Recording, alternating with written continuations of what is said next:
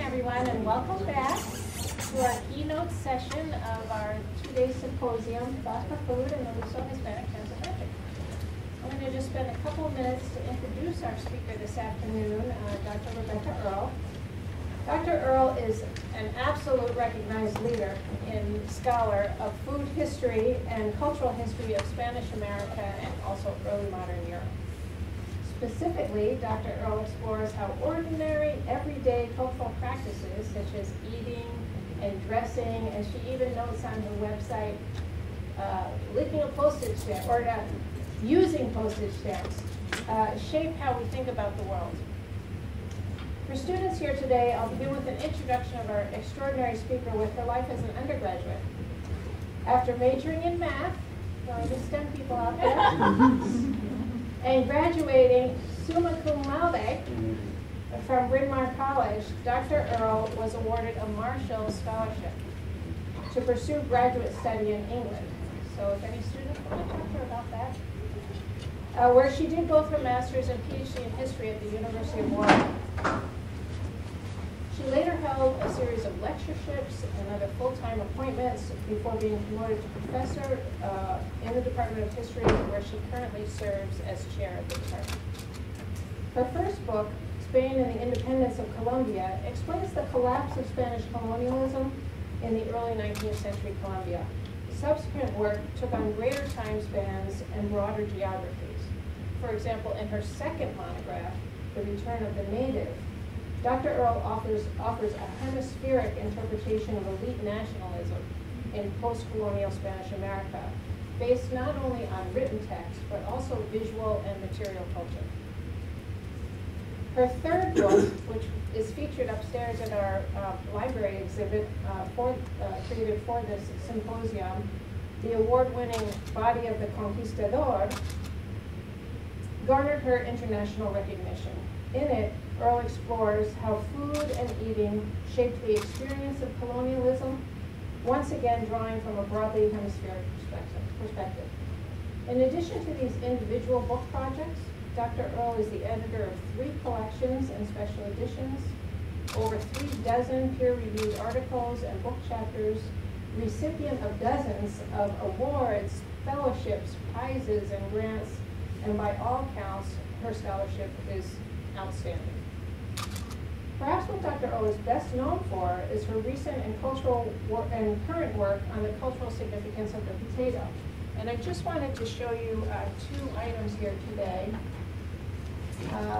The first one is her 2-part book project. The first part, Potato, that came out with Bloomsbury Press, and the second part, The Politics of the Potato, which is under current contract with Cambridge University Press, as well as some of her recent articles such as Promoting Potatoes in 18th Century Europe and Potatoes in the Hispanic Enlightenment.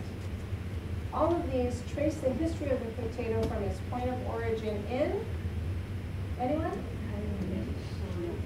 The South American Andes, Peru, right?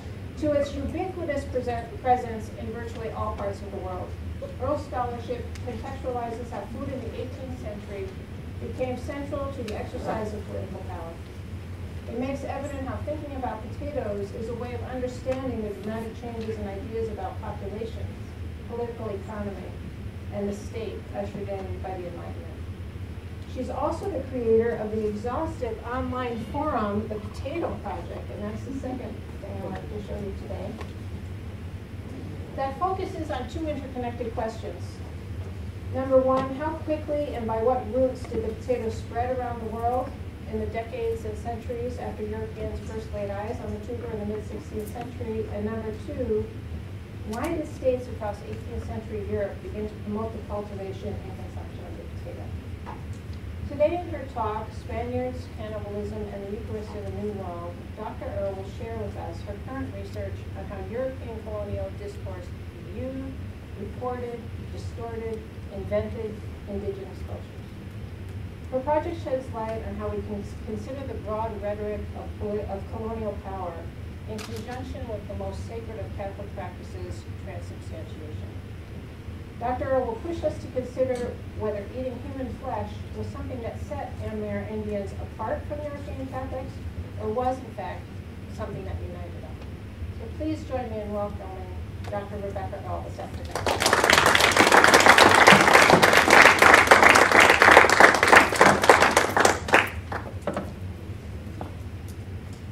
Thank you. I'm so embarrassed by this generous introduction that I think the only thing I can do is start my paper. Oh, do you want to, where should we put it? Like here?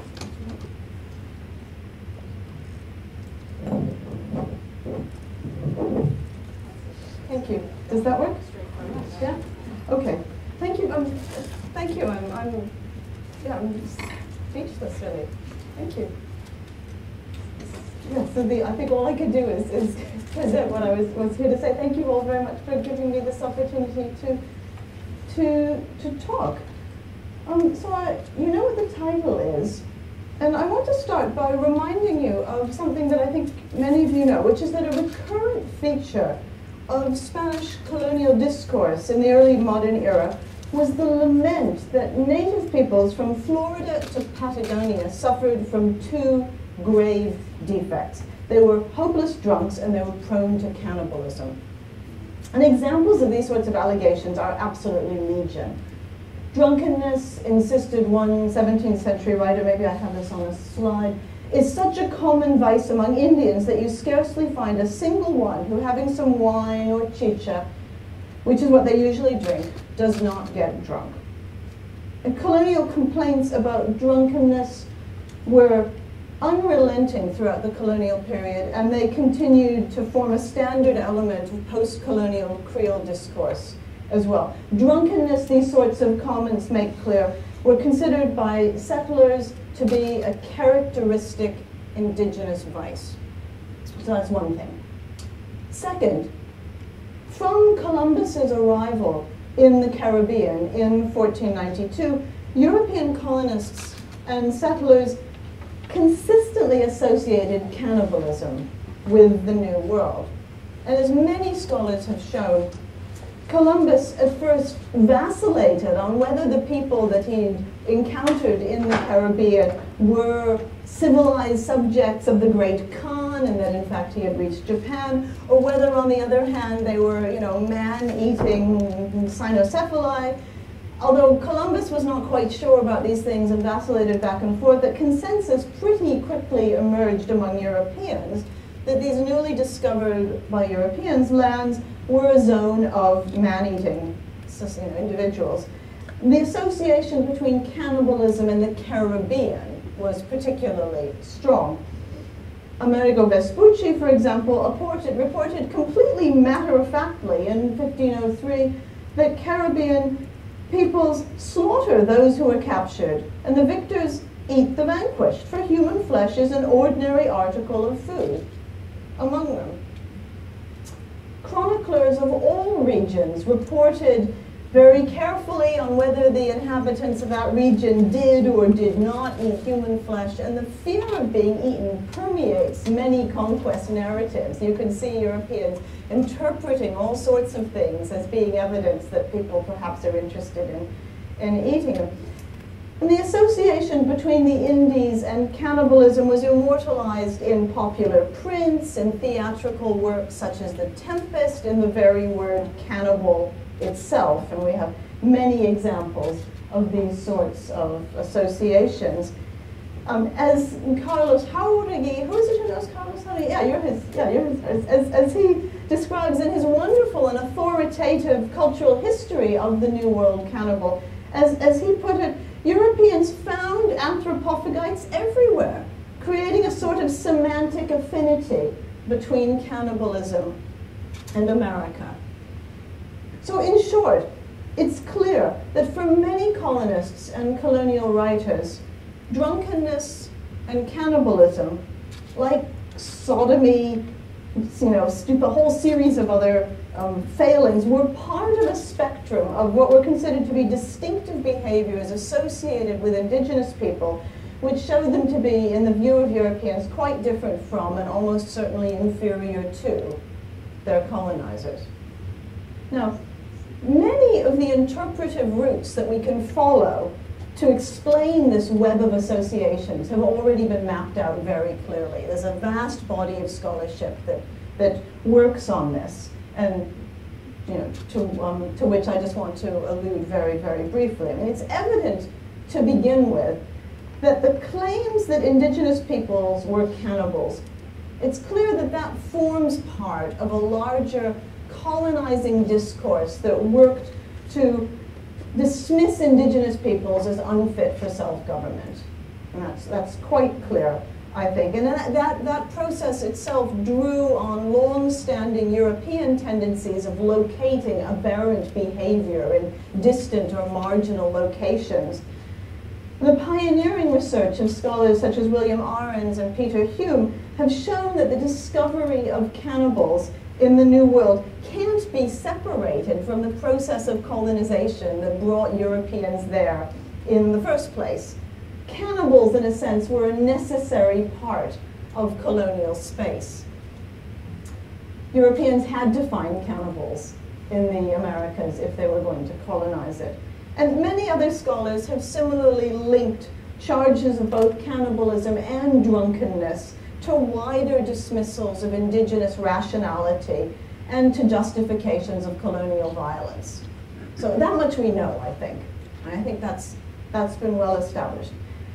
Now, those sorts of ideas also inform a related body of scholarship that considers the following question: whether European colonial discourse, whatever its motivation, whether it in fact accurately captures any aspect of indigenous culture at all, right? So there's quite a bit of research that asks how and whether we can use colonial writings to try to excavate the lived realities of real indigenous people in the past. So in particular, scholars have tried to be reading through this colonial discourse to ask whether cannibalism or particular ways of using alcohol did in fact characterize indigenous society and culture. And there's a big debate about whether one can do this. So there's a rich scholarship, in other words, that associates accusations of drunkenness and cannibalism within broader analyses of Spanish justification for colonialism, and also a rich body of scholarship that tries to highlight the dilemmas that scholars must confront when they try to disentangle Spanish rhetoric from indigenous reality. So all of that, I think, is material that I just want to remind you of.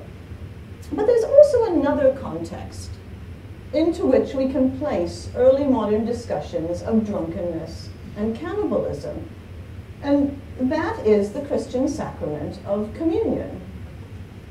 Communion, after all, entails let us say, the mediated consumption of wine and the mystical ingestion of divine-made human flesh.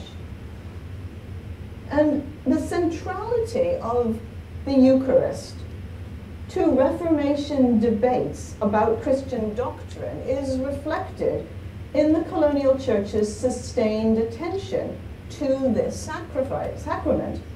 And it's clear that the Mass was not just one of many Iberian practices that colonizers hoped to implant in the Indies. It was a fundamental element of early modern Catholic identity and belief.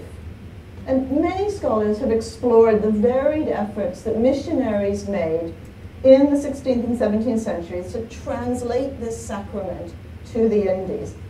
And these efforts, of course, were never separate from the hierarchies that structured colonial society more generally. So, for example, discussions of whether indigenous people could comprehend the mystery of transubstantiation were both informed and informed by the alleged irrationality of indigenous people and the alleged inability of indigenous people to govern themselves. Those ideas, those Spanish ideas, resonated back and forth with European debates about whether indigenous peoples could participate in this sacrament, whether they could take communion, etc.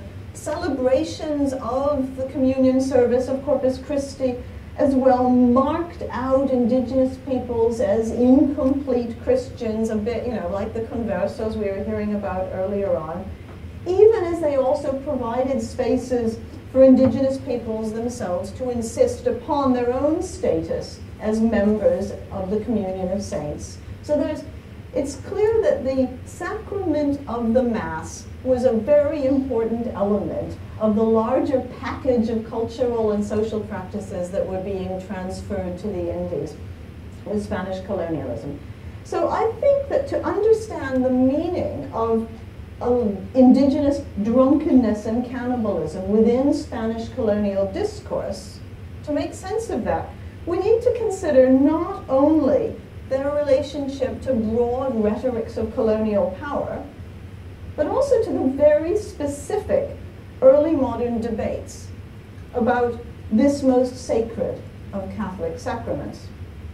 And by charting out the relationship between bread and wine and flesh and blood, we can gain, I think, a richer understanding of colonial imaginations and also what it meant when settlers accused indigenous peoples of being drunkards or cannibals. For colonial writers, the distance that separated indigenous people from Spaniards could be measured precisely in the difference between the distance between a drunken cannibal and a sober Catholic. But these differences were fragile, and the distance was perhaps not quite as great as colonists would have desired. And so my ultimate aim in the talk I want to give you now is to highlight what I think is a central feature of all colonial regimes. That is the anxiety felt by colonists, as Kate Telcher put it, as she put it, this fundamental sense of colonial insecurity, which can rarely be allowed direct expression, but which keeps surfacing to be repeatedly allayed. So I ultimately want to talk about this colonial anxiety and how we can think about it by thinking about it in relationship to these ideas about drunkenness and cannibalism. Well, let's start with distance. Let's start with the idea that there's a vast distance, right, between sober Catholics and drunken cannibals. Let's think about that. And to understand that, we need to begin with the Spanish diet. Because food, as much as religion, lies at the heart of early modern discussions of both drunkenness and cannibalism. So for Spanish Catholics, bread and wine represented the very essence of their Catholic identity. And they also represented the sine qua non of bodily health. The consumption of earthly bread and wine ensured corporeal health, and the heavenly bread and wine of the Mass ensured that of the soul. Now, that bread and wine were healthy is beyond doubt, right? I mean, that was absolutely without, that was unquestionable from the point of view of early modern dietetics. Wheat bread was a basic foodstuff, more suited to humans than bread from any other grain, as one early modern writer put it. Wheat bread occupied a significant place within humoral theory, which we've been hearing about this morning, because it was generally held to be the most nutritious food. It agglutenated best to the body and was therefore best suited to the, building human flesh. And wine, in turn, was a medical necessity, which is a nice idea, no? In a quote I'm particularly fond of from the early 16th century, one colonial writer put it, maybe I put this on a slide, to deprive an old man or a youth of a little wine is to send him straight to the grave. So early modern texts are full of celebrations of wine, which is praised for its healthfulness, its medicinal effects, provided it's drunk in moderation, right? Immoderate consumption came in for universal criticism. Examples from the Bible of Lot and Noah were frequently cited. But most writers agreed, most Spanish writers, actually most European writers agreed that Spaniards were less prone to the vice of drunkenness than any other European. Spaniards boasted of their moderation, which they regarded as absolutely proverbial. More importantly than all this, wheat flour and grape wine were the symbols of Christianity itself. They were the substance that through the mystery of the Mass were transformed into the very body and blood of Jesus Christ. Indeed, they were the only substances capable of undergoing this transformation. From the Middle Ages, church doctrine required that communion be celebrated using only wheat bread and grape wine. That is, in fact, still the case. A problem for celiacs, but that's a whole other topic. And these substances were therefore essential to the execution of the most important of Catholic mysteries.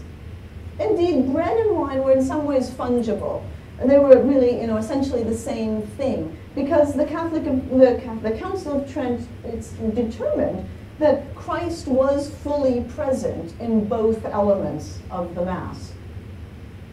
So to sum up, what point am I trying to make? Bread and wine represented for Spaniards both the idealized, healthful diet that they aspired to eat and the very essence of Christianity in their potential to become the body and blood of Christ.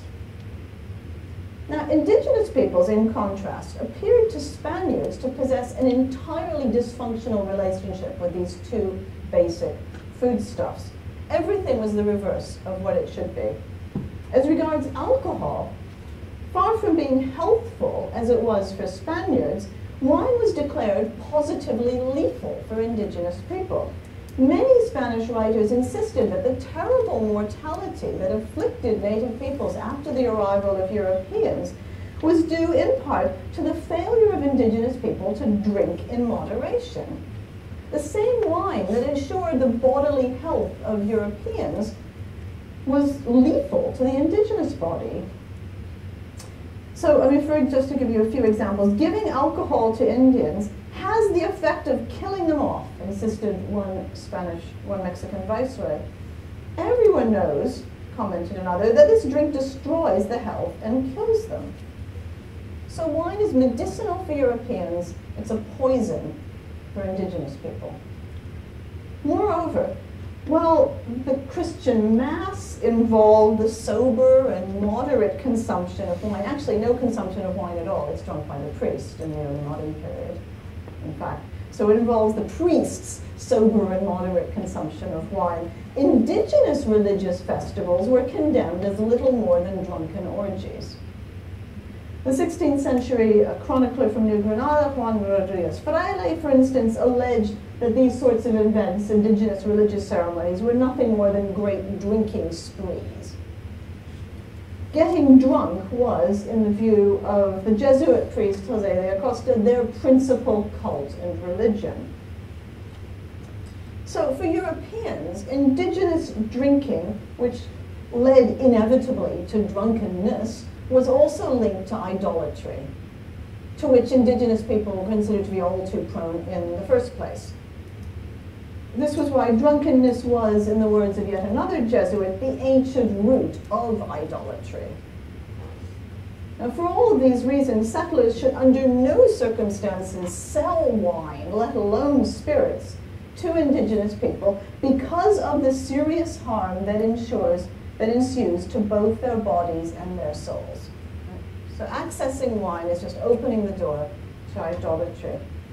So for indigenous people, from the point of view of Europeans, drinking was fundamentally incompatible with Christianity and corporeal well-being, while for Spaniards, it was a source of physical and spiritual health. And this unhealthy relationship with alcohol led a number of colonial writers to conclude that indigenous people should be excluded from taking communion whatsoever. Catholic doctrine prohibited administering communion to individuals while they were drunk. Right? I mean, there were specific instructions saying you can't give communion to somebody who's drunk. And it seems that many priests believed that indigenous people were so often drunk that they should be excluded from taking communion as a matter of course. Now, people who at the time opposed this exclusionary practice pointed out that since taking communion was necessary for salvation, to deny indigenous peoples the right to take communion was to deny them salvation.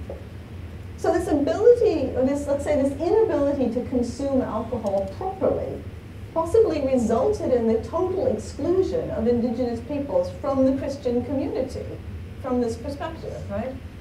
So a failure to drink properly led to an exclusion from the community of saints altogether. Now, this problematic relationship between indigenous peoples and the Eucharist extended beyond the matter of drunkenness. Because far worse, while Catholics worshipfully received the body of Christ, in a communion wafer, Amerindians were thought to indulge in the terrible and all too real earthly sin of, real cannibalism. Many colonial writers were horrified by the similarities that they perceived between indigenous cannibalism and the sacrament of communion. The fact that prior to the arrival of Europeans, a number of indigenous groups had, in fact, engaged in forms of ritual cannibalism was seen by many colonial writers as a demonically inspired imitation or sort of parody of the Christian Mass, intended precisely to mock the Eucharist. So, for example, in discussing the Mexica practice of sacrifice and cannibalism, the Dominican priest, Diego Duran, for example, commented, "Note how well this devilish ceremony counterfeits that of our Holy Church that commands us to receive the true body and blood of our Lord Jesus Christ." And colonial writers disputed the precise origins of this horrifying similarity. Was this the devil making fun of Christianity? Was it something that had been deliberately planted in the Indies as a way of laying foundations for subsequent evangelization? Whatever it was about, whatever it was certainly something that was seen as being a kind of inverse version of the proper form of ingesting body and blood. And indeed, all of this then linked cannibalism again back tightly to idolatry within colonial rhetoric. In fact, as the historian Jorge Cañizares Esguerra observed, cannibalism became a key marker of demonic activity for colonial writers.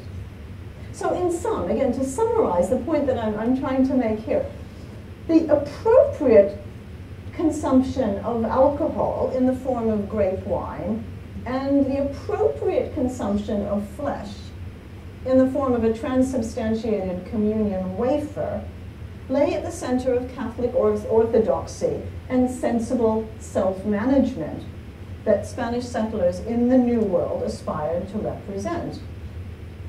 Indigenous people, in contrast, were said to be characterized by their inability to engage appropriately with this solemn activity and these most healthful of foods.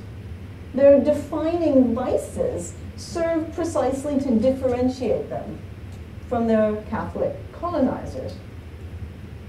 So colonial writers indeed stressed that the coming of colonialism simultaneously brought an end to idolatry and to cannibalism, because these two things were seen as being practically synonymous. They were effectively the same thing. So if you end idolatry, you end cannibalism.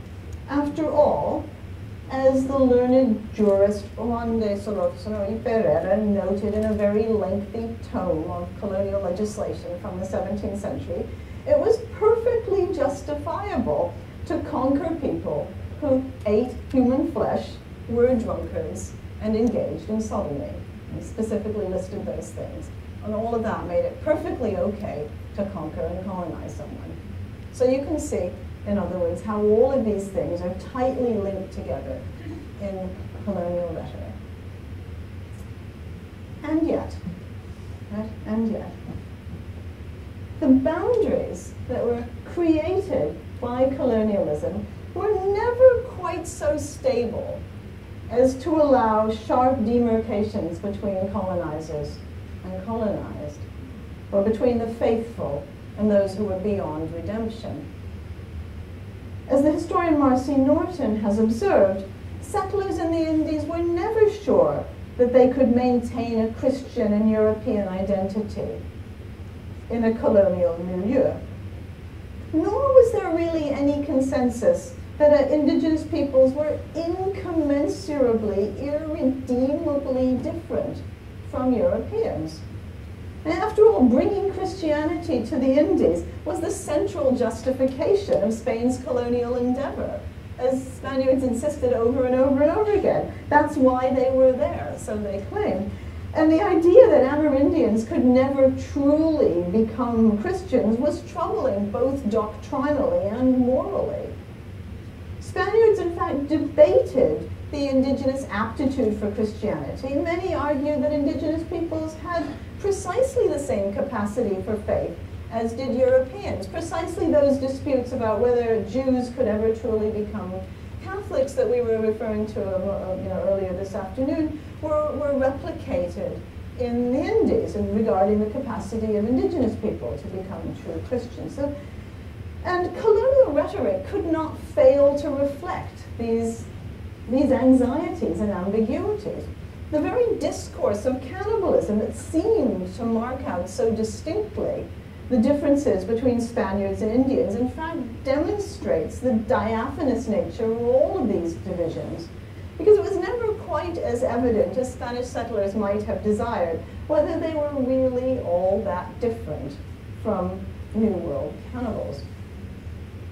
Despite the rhetorical efforts to situate cannibalism solely in the Indies, despite the efforts to say that this was some sort of New World phenomenon, which was a process that was certainly underway already in the 16th century, despite all of these efforts, settlers were uncomfortably aware that Europe, too, had its cannibals. And an older European scholarship once tried to claim that cannibalism didn't occur in any culturally significant way in Europe. I mean, you can still find some, works by scholars that claim that try to claim that cannibalism was not culturally significant in Europe. In fact, cannibalism was present in many different cultural arenas in early modern Europe. Literature, folklore, and of course in the Mass itself, it was constantly discussed and represented. And its presence wasn't purely symbolic.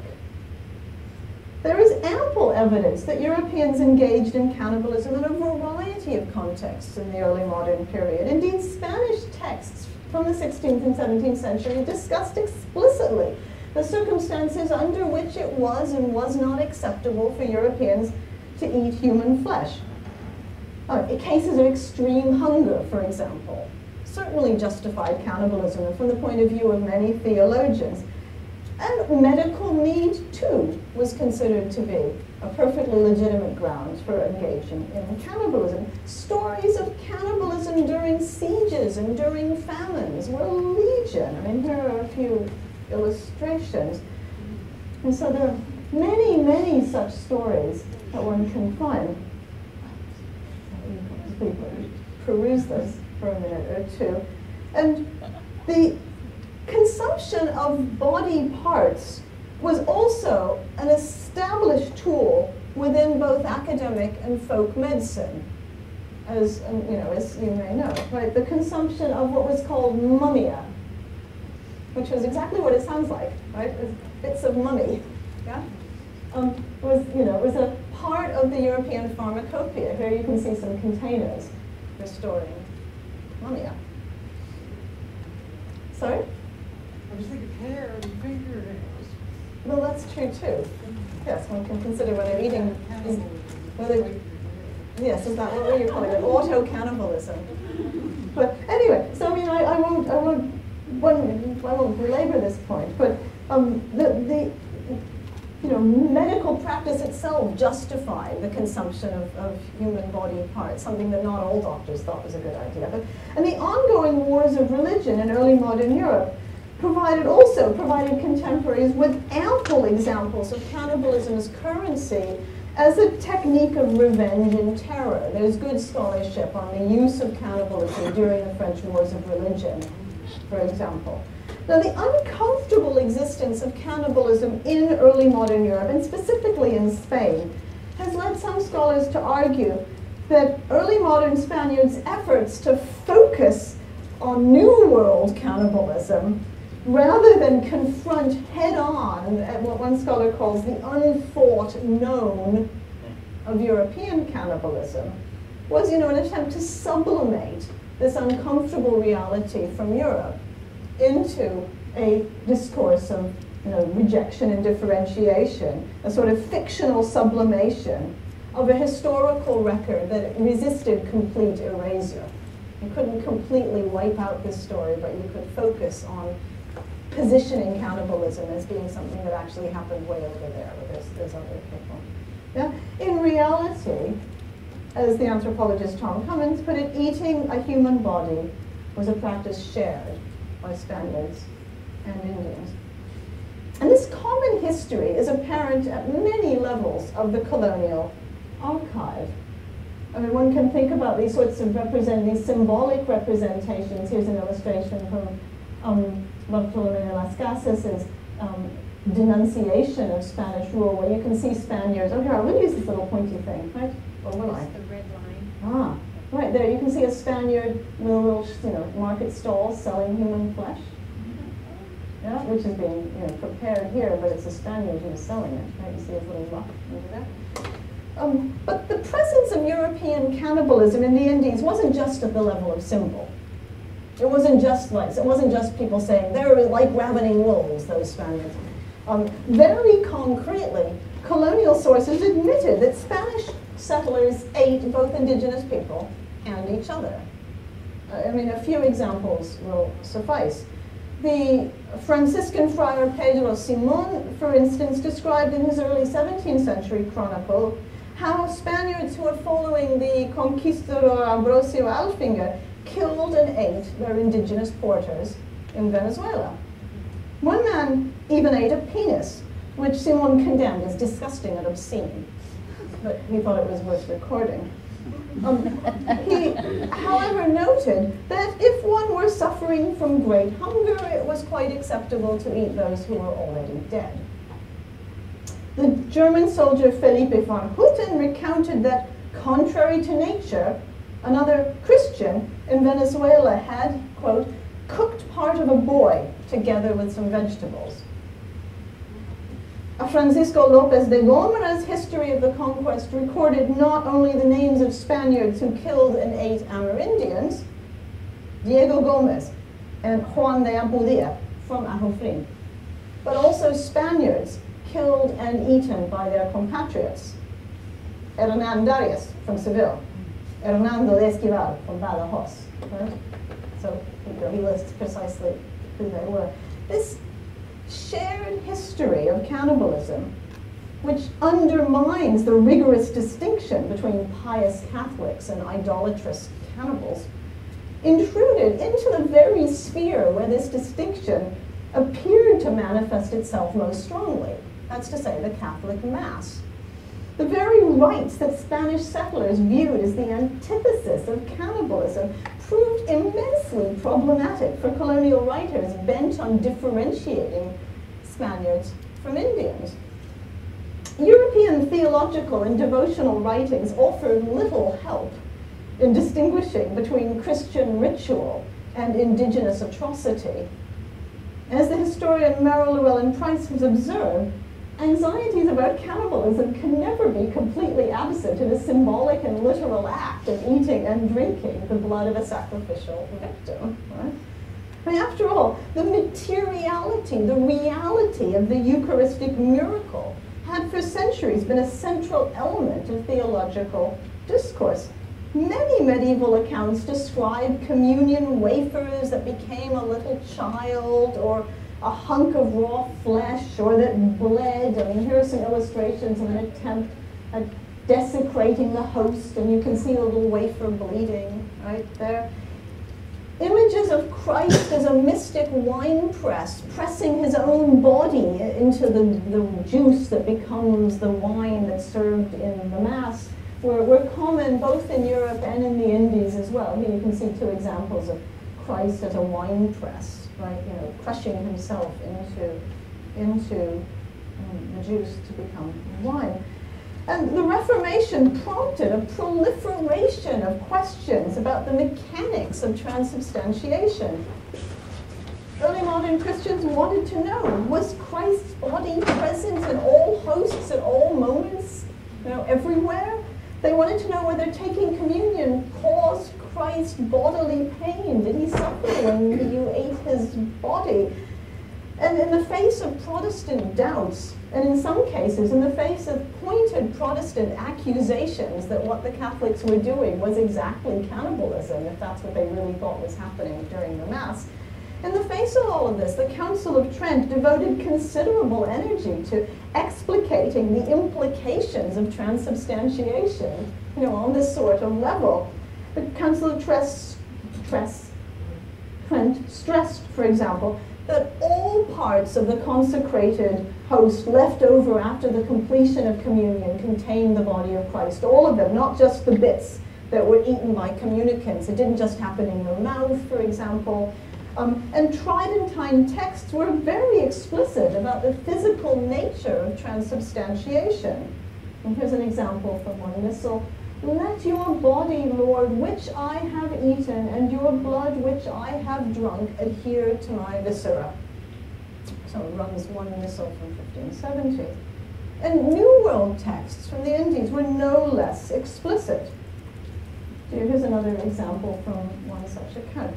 Do you eat the flesh of the Son and drink the blood of the Son of Man? Or your confessional text asks.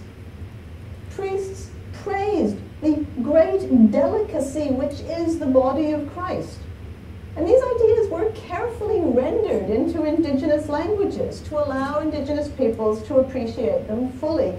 Bilingual doctrinas or primers in Christian teaching scrupulously translated the central features of Catholic belief, including transubstantiation, into Zapotec, Nahuatl, a host of other tongues. So Spaniard and Catholic, usually antithetical and supposedly inviolable categories, approached each other and the very rituals that supposedly distinguished them most clearly. Well, so to conclude, I will just try to end, yeah, because that's time. Okay. So was eating human flesh something that set indigenous people apart from Catholics? Or was it something that united them?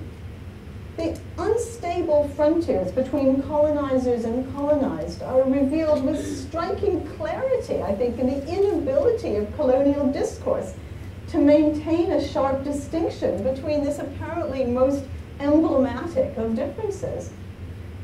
Now, there are many reasons why cannibalism might serve not only to separate, but also to unite Spaniards and the indigenous populations. And without a doubt, the inherently exploitative nature of colonial relationships makes cannibalism a potent metaphor for colonialism, which is why we find it in many other different colonial settings as well.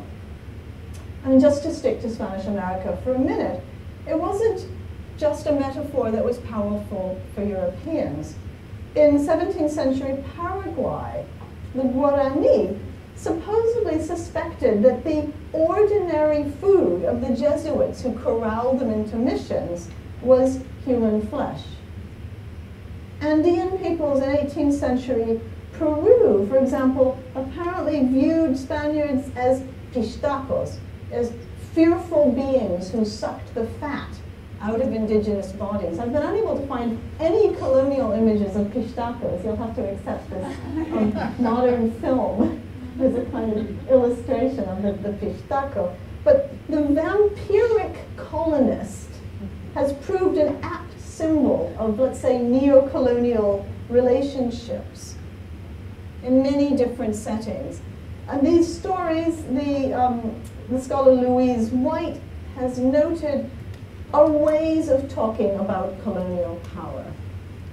And as White noted, the nuances and specificities of these different stories about the European or the settler or the neo-colonizer as a vampire, as a cannibal, the nuance and specificity of these stories reflect the specificity of different colonial settings.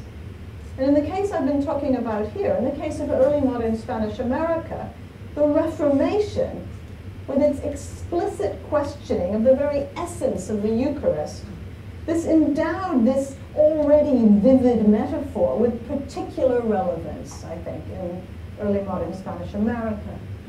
Spanish colonization occurred at a moment when the very unity of Christendom was being reconceptualized in fundamental ways.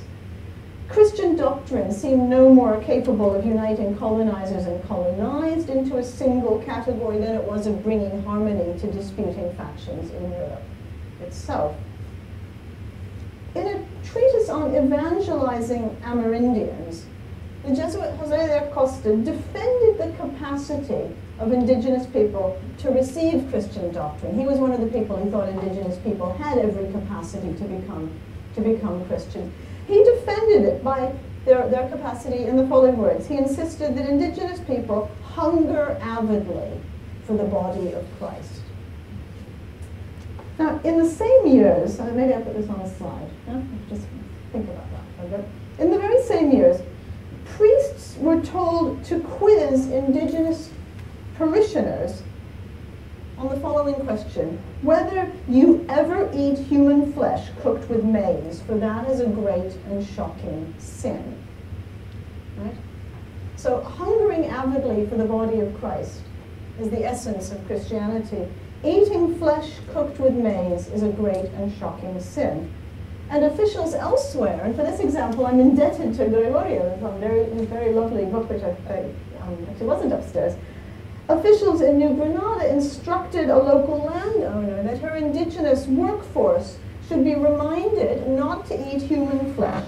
Tell them, she was advised, maybe I put this up, this is all up here, tell them that they must not eat human flesh, because the Christians who do this suffer great torments. So colonialism aimed to ensure that Amerindians hungered avidly for the body of Christ, but for no other flesh. And what of those Christians who from time to time eat human flesh and suffer great torments? Well, what of them? Well, they had best keep quiet about it. A 16th century guide for missionaries warned that if any such missionary found himself compelled by great hunger to eat human flesh while he was out evangelizing among Amerindians, they were advised, upon returning to the company of the faithful, he should say nothing, since it could happen that the Christians would expel him from their community, as I understand sometimes happens here. Well, on such fragile bulwarks did colonial settlers rely in their attempts to differentiate themselves from those they governed. Thank you very much. Take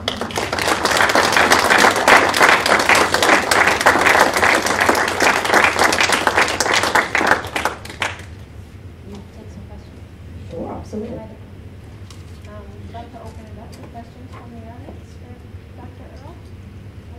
I had a question about when they chose the person to sacrifice, did the person sacrifice themselves, or did they choose that they be sacrificed?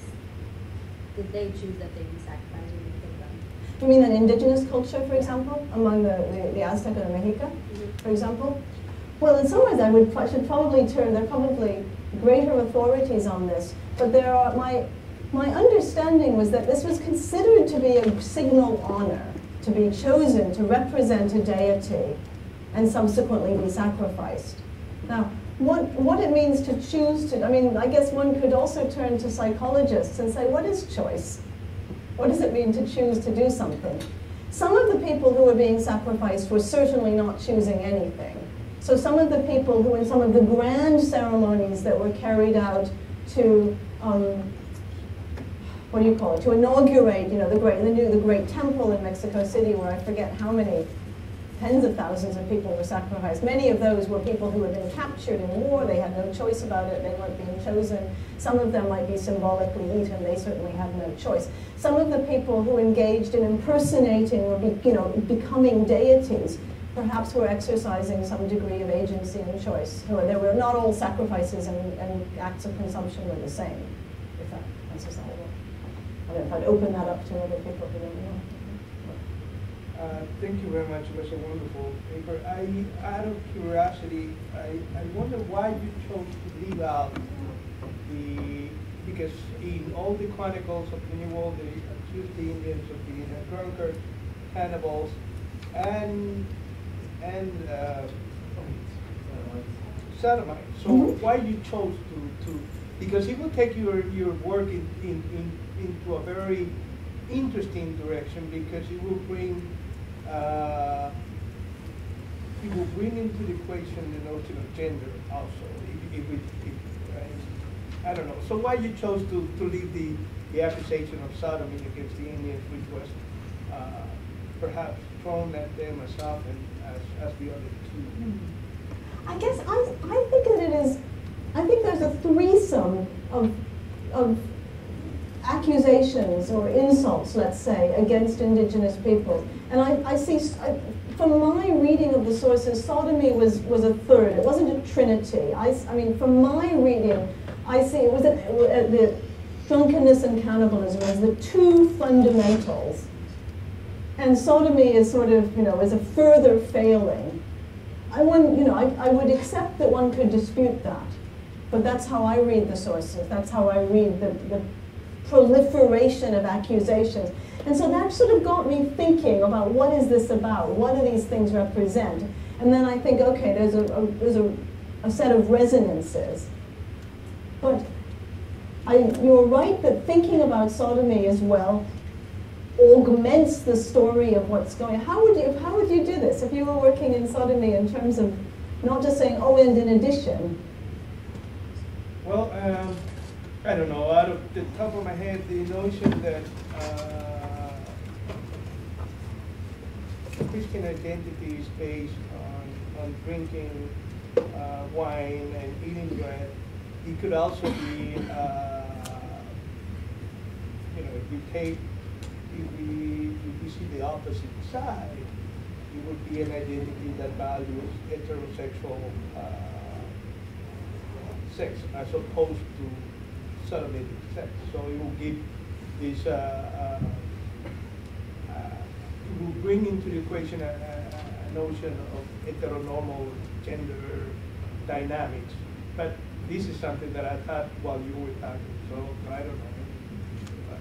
Oh, I think this is one for more, just one, as they say, for a glass of wine after. Yeah.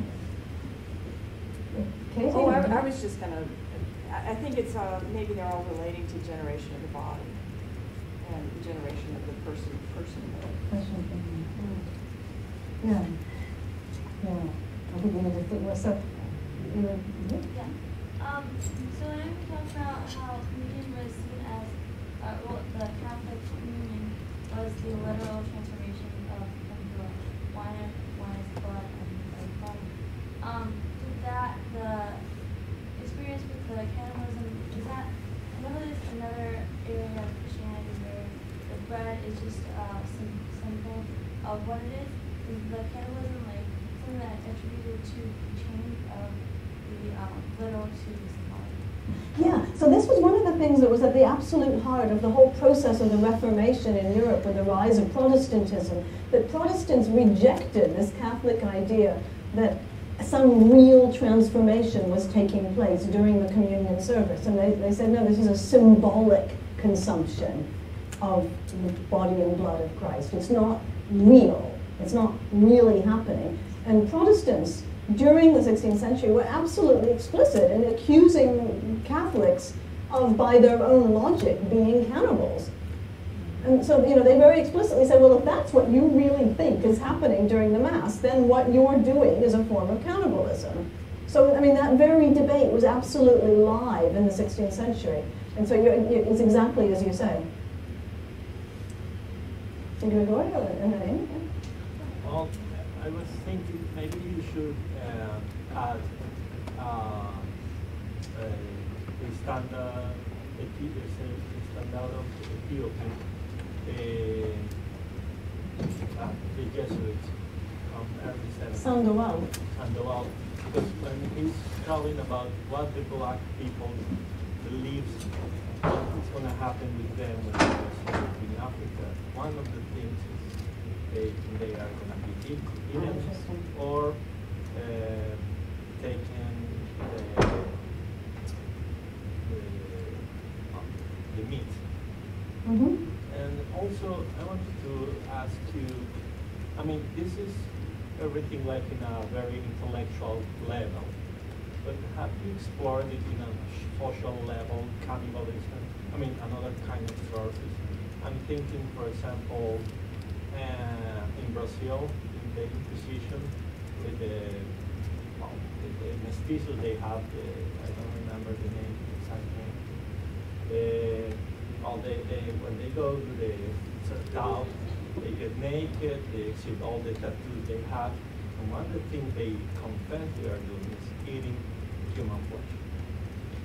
And after that, they return to the city, they get dressed again, and live again as Christians. So it's like a relationship between cities and Sertão being cannibal and not being cannibal.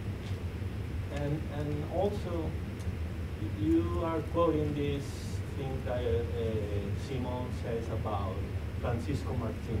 Mm-hmm. Well, there is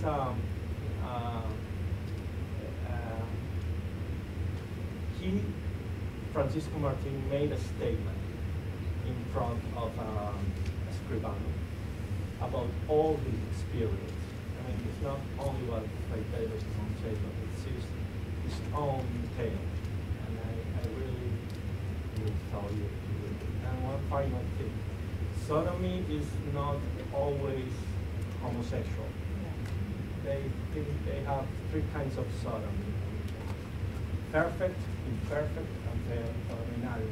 Imperfect is between man and woman. So, and they say the Indians do a lot of that kind of sodomy. I think, yeah, well, I think this was a comment. Yeah? Yeah. So thank you very much. And I will just say that I think I wanted to say that the spatialization of cannibalism, I think, is relevant. That it's not just a practice, it's a practice that takes place in particular locations. And so it has a spatial dimension. So it's in some ways, if you're consuming mummy in Madrid, the spatialization of that also makes it not cannibalism in some ways. Okay? Well, my question is cannibalism really as pervasive as they report? And part of the reason one of the images you had was Theater de Bry's image, and I think that's from the Americas series. And I think he's Dutch, and I think he's Protestant. Yes. And so I'm wondering, like in this case, is this part of the Black legend? That this is actually this, because there are other images of the Spaniards eating gold in there. I mean, how much of that is a Protestant kind of thing that you see this? There's no difference between the Indians eating human flesh and the Spanish, because they have, they eat flesh all the time in their religion. So I'm wondering, if this is also what's received is also entangled with the. I mean, I think you're talking about that, but there's an entanglement. And how much can we believe the Spaniards, what they say? Is there archaeological evidence of it? I think it happened, but is it as pervasive? My guess is that's my question. So, yeah, for sure, this is absolutely part of a particular polemic. So, I mean, Las Casas, of course, was writing within a Catholic tradition. He was a Catholic writer who was criticizing Spanish colonization of the Indians from within a Catholic perspective. And he certainly used metaphors of, for him it was the Spaniards were like ravening wolves who were devouring the Indians, etc. De Bry, illustrating this, was a Protestant writer who was part of a larger polemic. Absolutely, that's absolutely true. So I completely agree that the debates got retangled up in those same Reformation debates. But when you were saying how common was it, how common was which Whose cannibalism were you querying? Yeah, well, I'm just wondering, you know, the sort of accusation of, I mean, in this case, I think it's probably both. Like, I think that, you know, the Protestants are blowing this out of the water, right? That they want there to be cannibalism and the Spanish to be cannibalistic along with them. But I'm wondering, is just, you know, is it something that's really going on, or is it something that, for the Spanish, I mean, are they really seeing it everywhere because it's going on? Are they seeing it everywhere because they fear it's going on? Well, that is a vast debate, right? So, I mean, it was, I don't know, 1972 or something like that William Ahrens published A Man-Eating Myth, in which he argued that there has never been any concrete evidence of real, actual cannibalism ever happening anywhere in the world. And then he kind of progressively toned it down and said, well, you know, there's not any really good evidence. He was sort of he walked away from that. And subsequent generations of, you know, particularly ethnographers and anthropologists have produced all kinds of detailed, careful studies trying to dispute that. And I think we have well-attested examples of real-life cases of real cannibalism in indigenous and European or non-indigenous cultures all over the place, etc. But I mean, I think I want to answer your question simply by saying that remains to some extent a topic of some polemic, because it is clearly entangled in European disputes about the legitimacy of colonization, etc. So, I will merely say that, well, yeah, we're going. No, I mean, there's probably no way to really find out. I just think it's really interesting to be thinking about, like, you know, how much is it really an observation, and how much is something, there's, as your argument, that there's a reason why they want them to be cannibals for their own purposes. My personal view is that all of those things were going on, that there were a number of cultures that were engaging in degrees of cannibalism, and that there were all kinds of reasons why the discovery of cannibalism was overdetermined, was inevitable regardless of what everyone was doing. But, you know, yeah. I wonder, does human milk, where does women nursing babies fit in? Well, breast milk is a concentrated form of humors. So, I mean, it certainly is a human. That's a really interesting question. I've never read anybody describing that as a form of cannibalism. But there is, and again, I guess that was being alluded to there was a mention of wet nursing in the afternoon session. Because breast milk is a purified form of blood and contains in a concentrated essence the humors of the lactating woman, if you are ingesting breast milk, I don't know why if you're ingesting breast milk, you are getting a concentrated dose of that woman's humoral balance, and that is why you are likely to take on her characteristics. Which is why Jewish wet nurses or West African wet nurses or indigenous wet nurses were constantly being proscribed as being, you know, bad for the European body. Exactly. Yeah. Maybe one more question. Okay. If I understood what your main thrust was here, you indicated that at some point there were two different discourses at play among the colonizers in regard to the Eucharist and the ability of the indigenous people to participate. And that there was a strong element that said they can't do it because they're cannibals. And then you kind of closed your talk with this one commentary. And I'm wondering how it appears, from what I know of subsequent history, and I'm not mostly a